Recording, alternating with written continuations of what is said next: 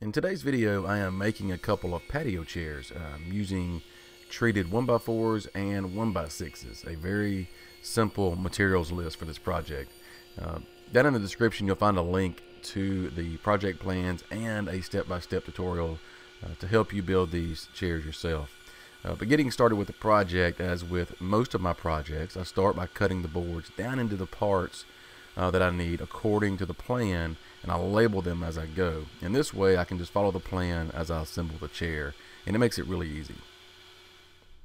Now, there are a couple of key angles in this project, just to give the seat a nice lean and also for the legs to steady up the chair. And I'm using my speed square here to find the angles, and I cover the details on how I went about doing that in the website article, and I've got that linked below in the description if you are not familiar with that method. And for the cuts on this particular part of the project, and for most of the project, I opted to use my bandsaw and miter gauge to make my cuts, but the table saw would definitely be a good option here as well. Also, keep in mind that this is the very first of these chairs, and so I'm just using simple joinery with exposed screws for this video, but you could use pocket holes to hide some of these screws as an alternative joinery method. Now, I also want to mention that when I design and create a project with plans, most of the time I have to build the project after making the plans and then make changes as I go while I'm building, just to work out the kinks. And that's exactly what I did here in this chair build. The chair arms that you see are the second version that was created, and the seat back boards here in this clip needed to be trimmed down or ripped a little bit more at this point to allow for movement and just for overall aesthetics.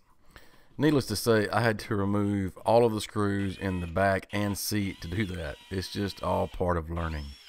But now I want to take just a second to thank Atlas 46 for supporting what I do and for supporting this video.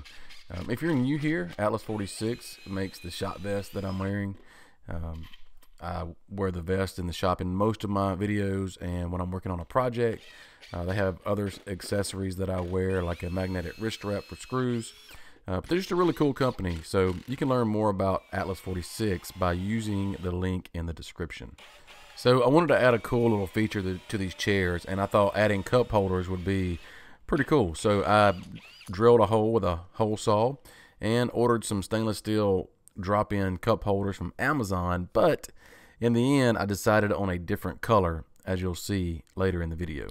So I stained the chairs to match the shutters, columns, and picket fence I previously made for my house. I'll link those videos below in the description in case you missed them. Before I applied any finish to the chairs, I looked them over and I was very well pleased with how they came out.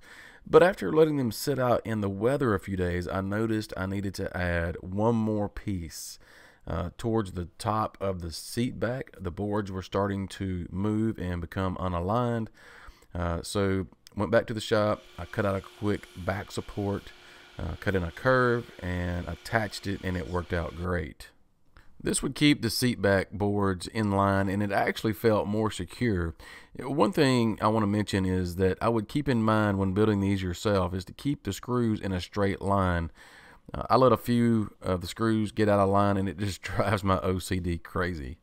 With the finish, I was after a semi-gloss look, and it took a few coats to get that, and it came out really good, I thought. I'll link everything that I used, including the type finish, in the website article linked below. But after the finish dried, I added a couple more finishing touches, one of those being hammered nails, and this is just purely for decoration, which I'm on the fence about. I added them in various places, just where the main joinery is, but let me know what you think about these hammered nails. I'm curious. Leave me a comment below. The other accessory, of course, is just a nice, simple seat cushion. I drilled 2 small holes near the bottom corners where the seat is, just to allow the strings to feed through, and tied them on. Here are the black cup holders I went with. I think they look better with the dark wood and black hammered nails. So I am very happy with how these came out, and since making them, I've had several folks sit in them and say they're comfortable.